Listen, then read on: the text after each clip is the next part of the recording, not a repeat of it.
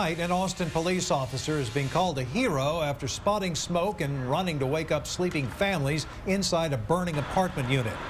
That blaze started around 8 o'clock this morning on Sweeney Lane. That's near Manor Road in East Austin. Investigators say this fire started at an unattended stove and flames spread to 10 units in the attic of that building. Nobody was hurt, in part because of Officer Gary Griffin. He was driving nearby when he witnessed the smoke. I'm very glad because a lot of people were still asleep in there this morning. So we were able to get them out and got them to safety and a good distance away when the fire department rolled up. 16 people were displaced by today's fire, and the American Red Cross now assisting those families.